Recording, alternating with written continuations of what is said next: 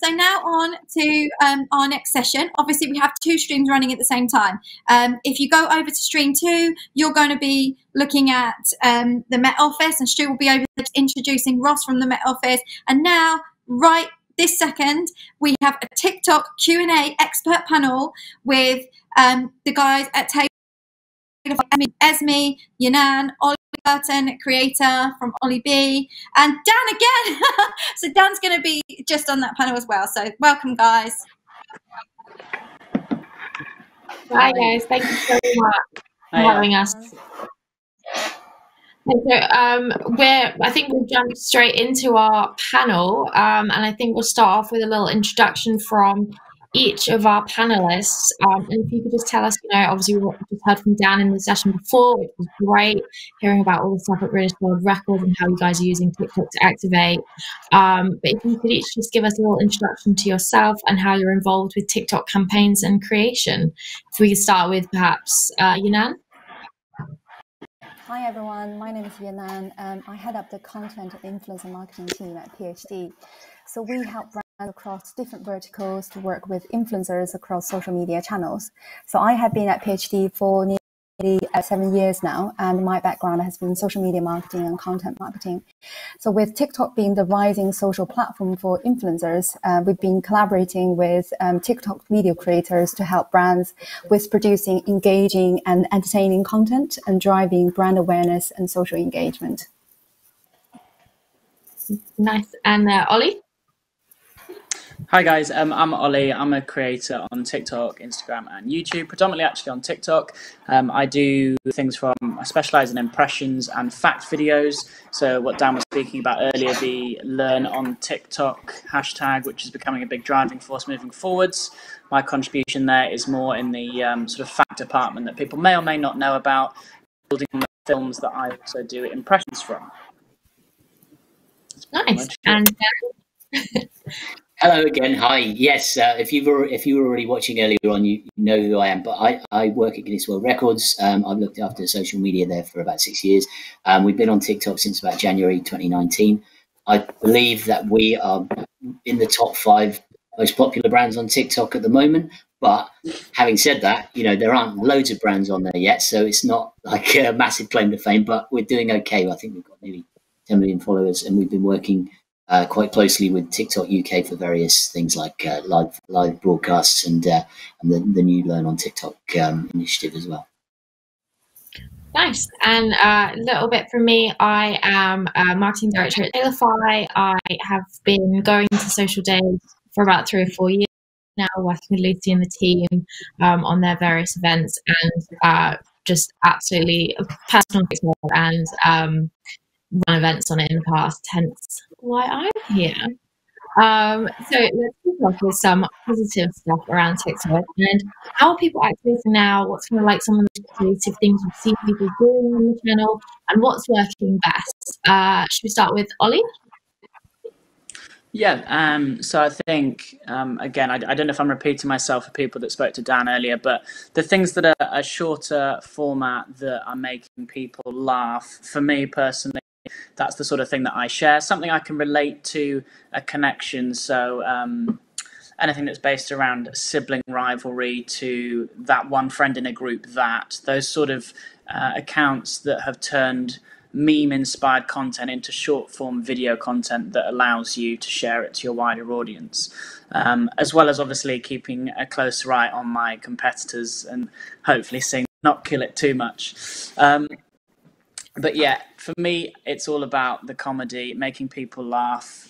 When TikTok first came out, it was a breath of fresh air from the two-dimensional format of Instagram and all of the stigmatism that went along with that. So it's nice to see people bring their personalities and not hide behind photographs. Nice. And Dan?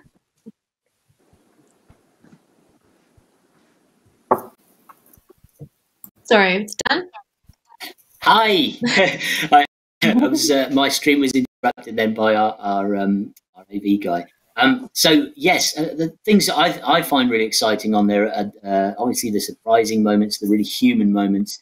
There's so much creativity on the platform, and I'm just really amazed by by how some people have taken something, that goes beyond the dance challenges, because the dance challenges are cool to begin with, but actually what people have taken and evolved. An example that comes to mind is probably the guy from the Washington Post. I don't know if you follow the Washington Post on TikTok, but the way that he is kind of he's come up with all these amazing creative ideas of presenting a newsroom. It's the things that aren't necessarily going to be, really cool and sexy, that people have really run with and kind of gone with a really creative and interesting approach with. I find really interesting. Just watching something from the English Heritage the other day, having people about Stonehenge and things like that. I just like the fact that it's a place for everything, and everyone's welcome, and there's no kind of snobbery, and there's no kind of, are you cool? If you're not cool, you can't come and join our gang. It's not like that at all. It's really inclusive. Perfect. And Yinan? My experience of start using the app was actually back in 2016 when I was first launched in China, called Douyin. I remember I got so addicted to it, and my families and friends in China were all using it. Mom was on it. She had a great time using it. So since then, the platform has seen incredible growth. I think overall, app has provided a great, very easy experience of creating and editing videos. Got effects, filters, and stickers for users to choose from. And I don't think there is one central theme on how people are activating on it, because there are so many things like lip syncing, dancing, comedy sketches, duets, and then, of course, lots and lots of cat videos.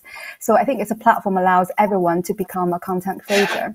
And being a photographer and videographer myself, I remember back in the days how time-consuming editing can be. So, from filming to post-production involves very kind of a technical techniques to allow people to produce very quality video.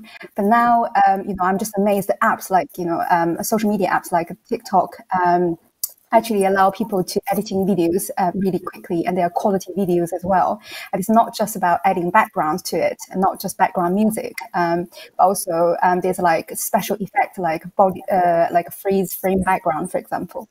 So I've definitely seen like the popularity started to rise more in lockdown period. Because TikTok is a platform providing like a very light-hearted content. And my favorite content was actually one that caught my eyes during lockdown when everyone's really bored being at home, and they start creating these really engaging content. So it's basically a series of videos called Waterland Effect. I mean, you can still search on it. It's got 1.4 million views. So it's basically a special effect, and people can use it to different videos. I don't know if any of you come across of it. It became really popular a few months ago. And basically, you can see lots of families engage using this special effect. For example, like who did the best dive in the living room pool, because basically it gives you like the Waterland effect. So they can do like the diving challenge.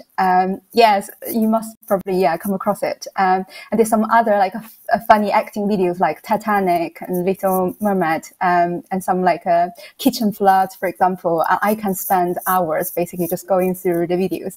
And there are also videos like, good cause for environment protection. For example, they put the dog next to it as well to show there's a plastic around it for the ocean. I think basically, I just think it shows the variety of creativity lives on this platform. It's so inspiring for others because the platform itself creates a community and a culture which allow people to be so creative. And also, it's just an interesting snapshot of today's ever-growing thirst for video content. And young people are really adapting and using it for self-expression. So I think overall, I find it really fascinating. Yeah, I think we can definitely all say that we've spent hours just sat there watching content and scrolling through, seeing all these different videos. But definitely the overarching theme from all of your answers there is the being able to be creative, expressive, whereas people aren't feeling they have to put too many filters on. They can just create their content and kind of roll with it. So what kind of allows brands to use TikTok as like a differentiator? What makes it such a different platform for brands? If we perhaps start with Dan with this one. Yes, so I think it gives brands the opportunity to really show their human side, and I think that, so often if you're a bit too corporate with your approach, it turns people off, and maybe it's for us it's all about our record holders. That's what we are. So our record holders are what makes Guinness World Records. We're not kind of we would struggle to engage people if our videos were interviews with our adjudicators, for example, or people that work at the company. I think that first and foremost, people come to us because they want to see something awesome being done and a superlative, awesome thing that's broken a record, and lots of action. So I'd say that if a brand wants to join TikTok, I think you have to look at what makes your brand really connect with other human beings, and I think that's definitely the best way forward to think about it, and also something that will make people smile and feel sort of as Yunan was saying, and Ollie mentioned as well, that it's all about human connection, and people are very positive on there. So it's a warm community, and people are open to new ideas and new approaches. So just throw out a few surprises. Maybe tell people something they didn't know about your company, or something fun and interesting that's happening. But yeah, it really is about showing what it is that makes you human. Yeah. Anything to add on that point? I completely agree with Dan. It definitely shows human connection. And I think most of the social media platforms nowadays basically offer brands the opportunity to engage with their consumers in a very kind of an intimate way. And we know social channels like Instagram, Facebook all allow us to engage with branded content, and you can share likes and comments. But I think what different that TikTok provides is, on the other hand, it's a platform for content creators. So it inspires not only just what comment, but also create them, and gave the brands an entire new approach to getting their products seen through user-generated content. And for a long time, we know how powerful user-generated content are, which allow brands to interact with their audience in a very encouraging for collaboration. So it's a platform for brands to collaborate more with users in a very fun and a creative way. So I think also they can reach a whole new audience via this new platform as well, which is kind of the main differentiator between the TikTok and other social channels, I think. Yeah, and from a creative perspective, how are you working with brands to help them differentiate themselves on the platform? Yeah, so just building on what... Oh, sorry. Oh, sorry. Are you talking to me, or were you sorry, I was addressing Ollie as a creator. We'll come back to you at the end, Yunan, shall we? Oh, no, it's fine. I was just going to say, just sort of building on that, obviously, for me, looking at the value that a creator gives a brand on TikTok, breaking it into three elements. You've got the creative aspect. You've got how unique it is, because obviously if you're putting an advert on television, you might want to hit the 3% of people that are watching. But if you've got someone that does something so niche on something like TikTok, you're obviously diving into a whole audience that are there sitting, waiting, ready as your customer, basically. I spent a lot of time doing Harry Potter impressions. I had a sort of Harry Potter, I don't know what the best word is for them, but they sold merchandise, a subscription service. And I basically accumulated all of the Harry Potter people that were on TikTok at the time, pretty much. And then we landed a campaign for every single person that was pretty much watching, and then obviously the sales then skyrocket. So the value of how unique and specialized it can be, the creativity that comes with that, and the fact that me as myself, I sit here as a part-time lawyer, marketing assistant, editor. You can email me and you can get the results within 24 hours rather than having to go through a chain of people that may or may not be on holiday. So you're speeding up the process, you're providing value, and you're doing it for a third of the price as a whole agency in its entity as well. Wow, you can't argue with that then. Okay. So one of the key differences of TikTok itself, though, as a platform, is its positivity. I think that's something that we all notice as we sit online. We've mentioned that we don't find there's kind of barriers to entry as people are creating content on the platform. Do you guys think this positivity is going to kind of last on the platform, and kind of why has it flourished? Dan, I know you brought up this point earlier, so it'd be good to get your... Yeah, I think that it is a really positive place, and I think that's what makes it so attractive for people. I think that you only have to dive into the community comments under each post to kind of get an impression that most people are really positive, and I've seen negative comments actually getting told off by other people on TikTok. It's not that kind of party, people that are on TikTok don't want negativity. They've come there because it's a happy place, and it's a fun place, and it's a creative place. And actually other people that are on there totally get that. I think over time, the community may change as it expands. It's growing rapidly. And I am starting to see a few kind of little negativities here and there that kind of get upvoted. So, and I think that the same thing happened in the early days of Facebook. Facebook used to be all about connecting with your friends and telling them about what you've done in your day. And now it's become a bit of a behemoth of lots and lots of different things. And in the same way with Instagram, to begin with, that was kind of all about, isn't this a beautiful photo of sunset or my dinner? And, take you on a journey through my diary kind of thing. And it was very personal, but now it's become kind of a big e-commerce thing. And, the app itself is an enormous kind of Frankenstein's monster of all these different features that quite complicated. So I think, hopefully they can maintain it, and hopefully the community will continue to be positive. Nice. And Ollie, do you have anything to kind of add to those points? I think the platform itself has created a very engaging community, and I think from a user perspective, because the way the algorithm works, it always feeds you the content that's relevant to your interest.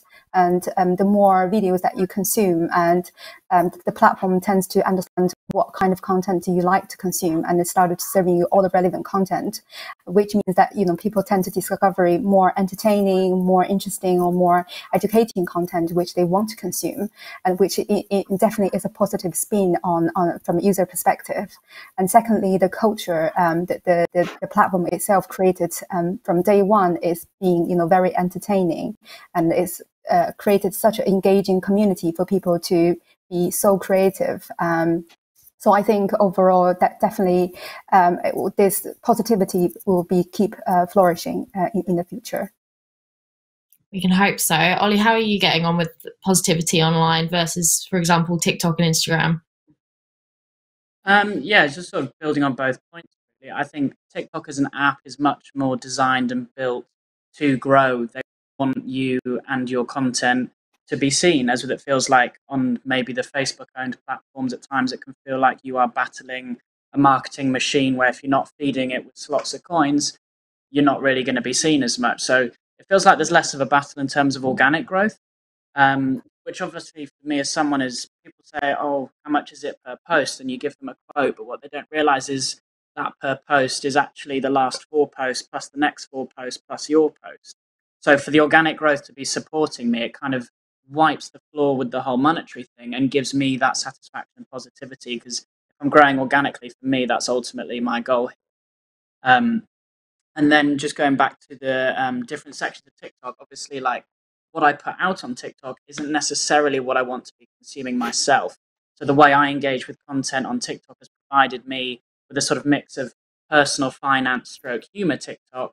Then you look over someone's shoulder and they're seeing a completely different stream of videos. And I've started to hear and see more of people saying, oh, have you seen this? And actually I'm like, no, as within the beginning, because there were so few creators, chances are the view page was everyone's view. But now we're seeing niches grow and people sort of commenting, oh, I've landed on Harry Potter TikTok now, as the algorithm starts to develop and the user interface starts to develop. But I think as a positivity thing, I think we've still got a long way before any kind of corner is turned with that whole negative vibe. As Dan was saying about the negative comments, I feel like for every one negative comment, there are hundreds and hundreds and hundreds of positive ones, and that there adjudicating those who are trying to bring other people down, which is a positive thing to see. Nice, and hopefully we can keep that on this platform a lot longer. Going back to your earlier point, Ollie, kind of you mentioned Facebook owned apps. How are you kind of investigating, each of you, TikTok alternatives, and how are you using things like Reels or Triller or things like that? Ollie?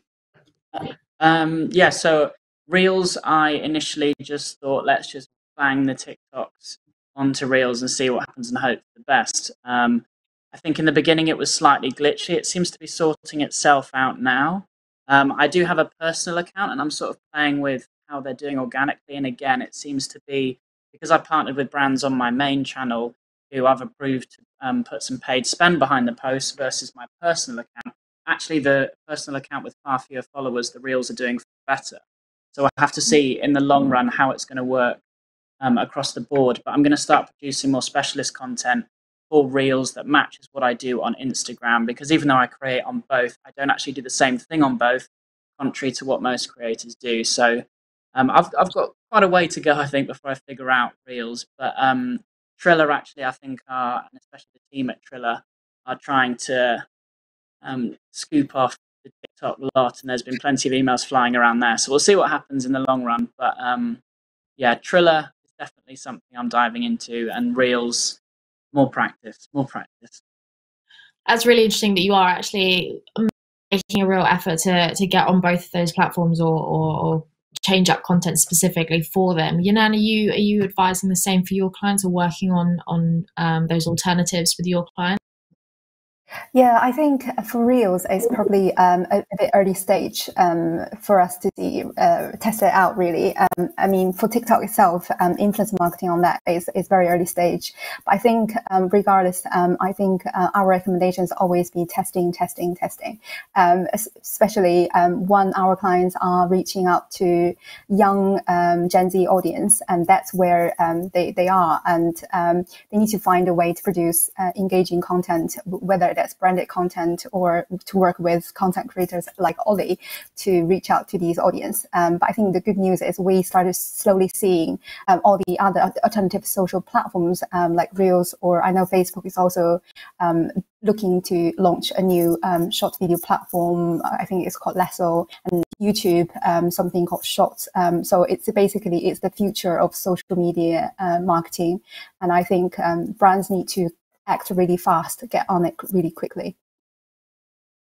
Yeah, and Dan, how are you? Are you acting fast and getting on all of those new alternatives? So we've been on Byte for about a year. Byte is I think it's not as easy an experience as TikTok. And TikTok's really sticky. Byte we've had limited success with, but we're plugging it. Reels we've definitely been experimenting with, and we'll be going forward. I think in the next month we've got a new 2021 book coming out, so we've got loads of new record holders to announce. So they'll definitely be featured on Reels. And I think there's certain things I quite like about Reels, and some things I don't like about Reels. It does feel a little bit like a rushed product, because they seem like they pushed it out there really quickly. Given the political situation in the US and potential TikTok to be shut down. So it feels at the moment like it's kind of a side product of stories, the stories video feature, and it doesn't have the same kind of level of stickiness that TikTok has, but I'm sure that over time they'll work on that. Triller for us, I think is tricky because it's kind of focuses around music, and so there's all the issues around licensing and all that. So I think probably a great one for influencers, but not so much for brands at the moment.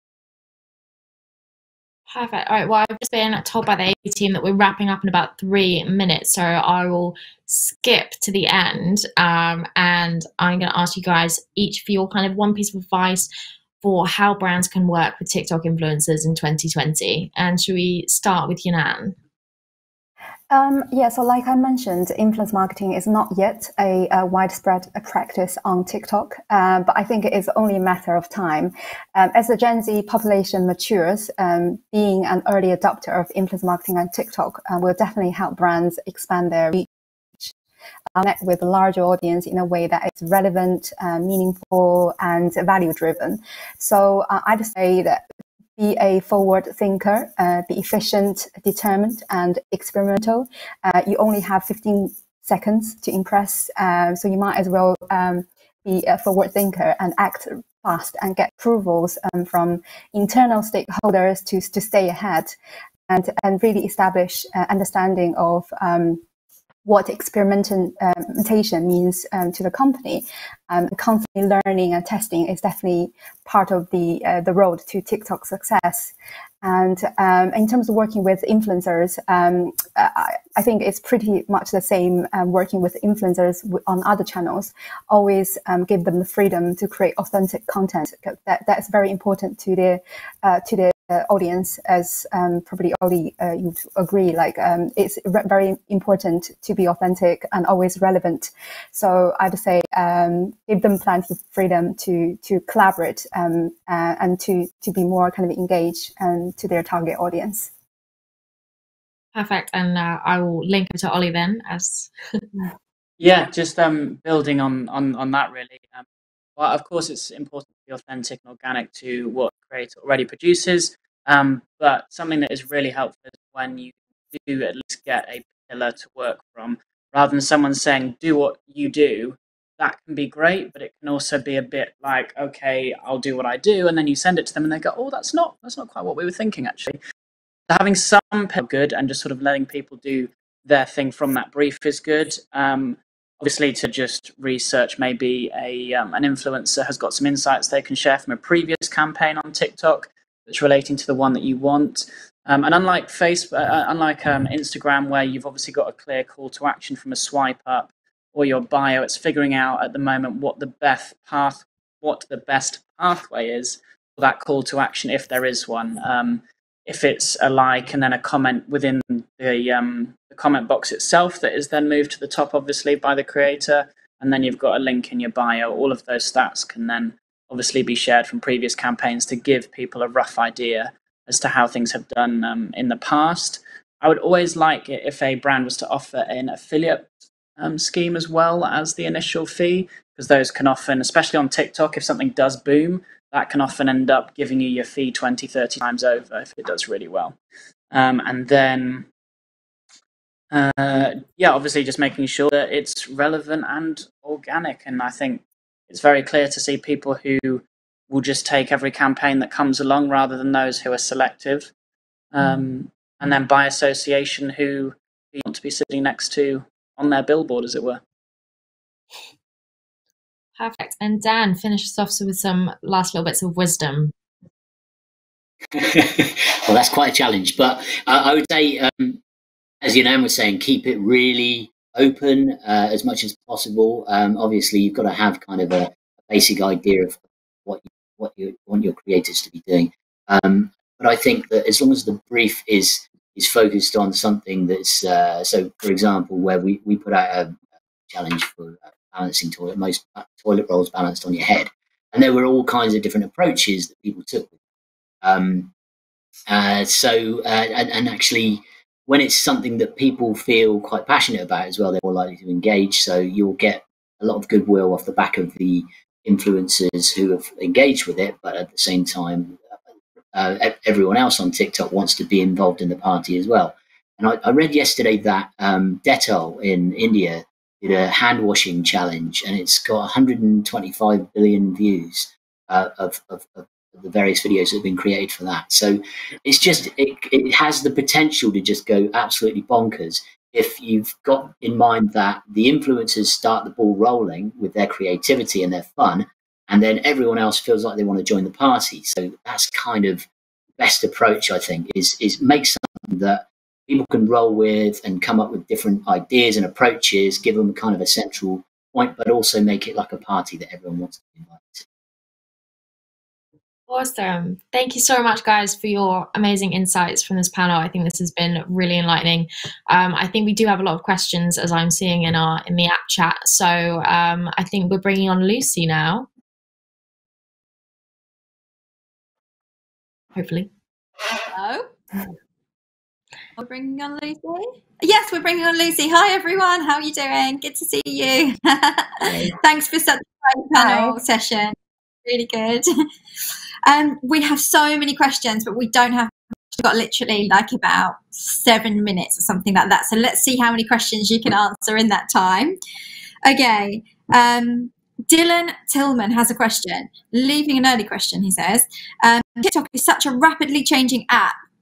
With what trends and what is entertaining for the viewer, how do you feel about keeping up with how quickly it changes?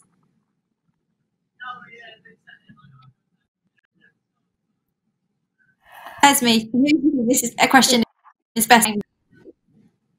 So I'll just say, Ollie, do you want to drop in on that one? Just that'll probably. Yeah, sorry, it kept cutting out a bit. But in terms of trends and how quick things are moving forward, if I'm partnering with a brand that wants me to do a trend video, sometimes within 3 or 4 days, if it's not trending, we can get pushed back and we have to redo it. So as soon as there's a trend there, if you want to hop on the trend, I'd say 24 to 48 hours max. There are some people out there that have accounts that actually their whole account is dedicated to what they predict as being forthcoming trends based on hashtag analysis. So finding one of those accounts could be a good idea.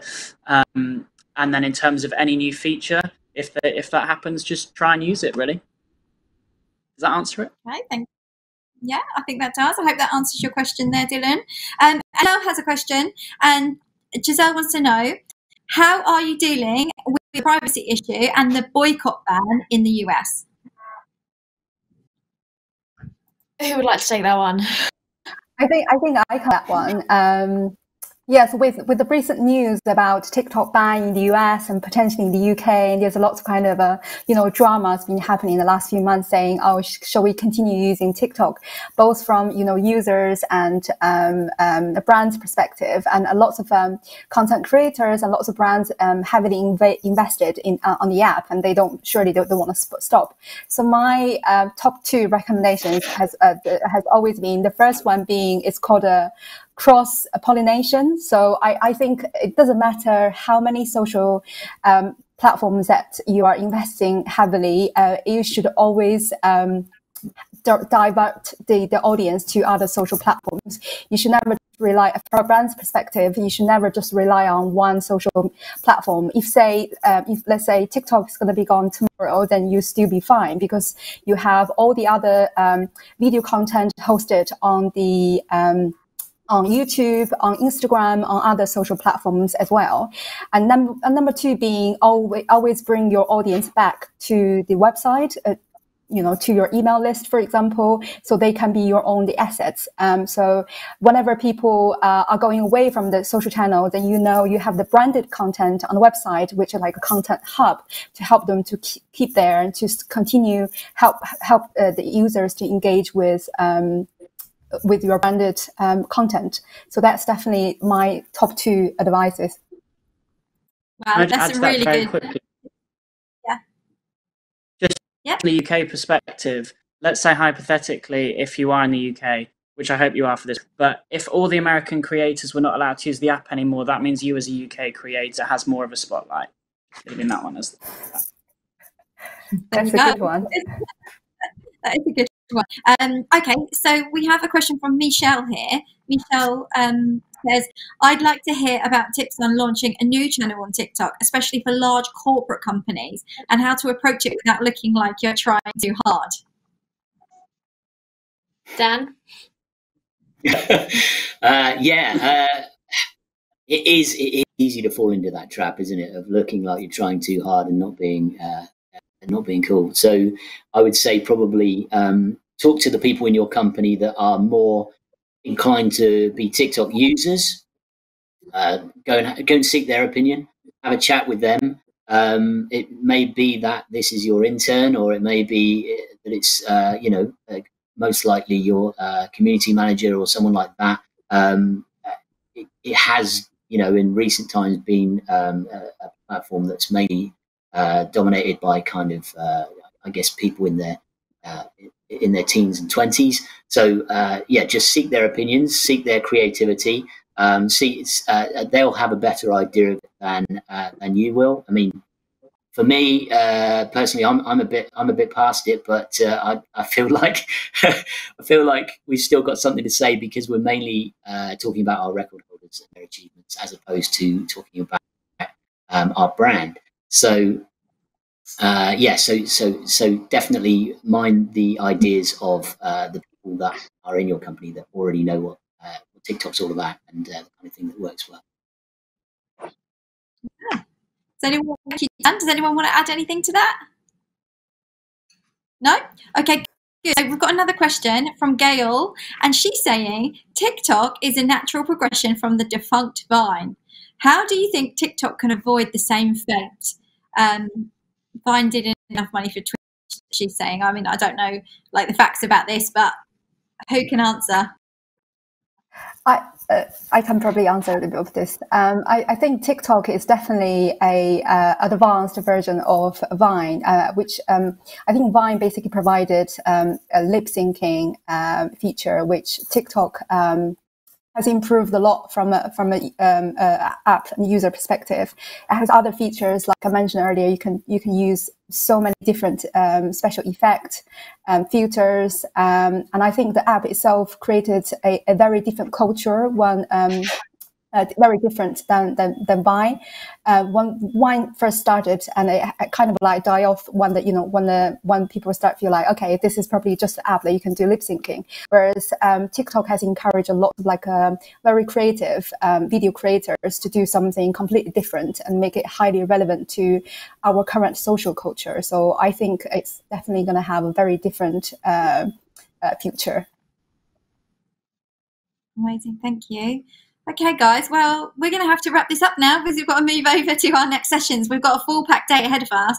Can I just say a huge thank you to Esme, Yinan, Ollie and Dan, because you guys have been amazing and provided so much value and insight into TikTok.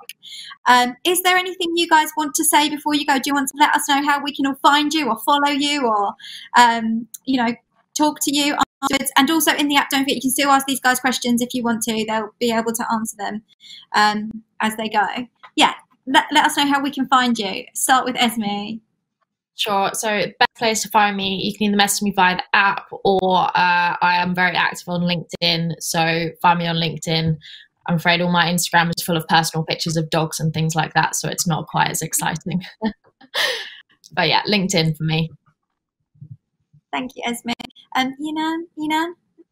Yes, so similar to Esme, find me on LinkedIn is the best place, but you can also try to search me on TikTok. I haven't got a lot of followers and some very questionable and random videos, but yeah, TikTok, Instagram and Twitter. So just basically my name, Yinan Wang.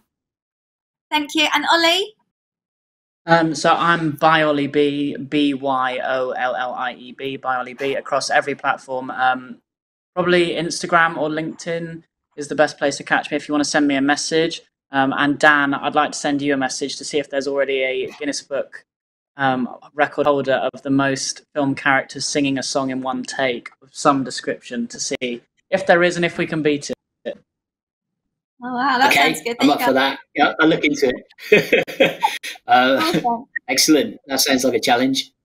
My name on Twitter is Dan Thorne UK, all one word, and you can find me on LinkedIn as well. But also feel free to chuck me a few messages via the Social Day app, which actually is awesome, Lucy. I think it's really, really good. I love what you guys have done with that. It's really cool. Oh, thank you, Dan. Thank you guys again. Thanks so much. We have to go now. But everybody give these a virtual round of applause as if they were really on the stage. Thanks so much for joining us. We really appreciate it, and we'll catch up with you really soon. Thank you. Thank you. Thank you. Now we're moving over to go to do some networking and visit the booths and that kind of thing.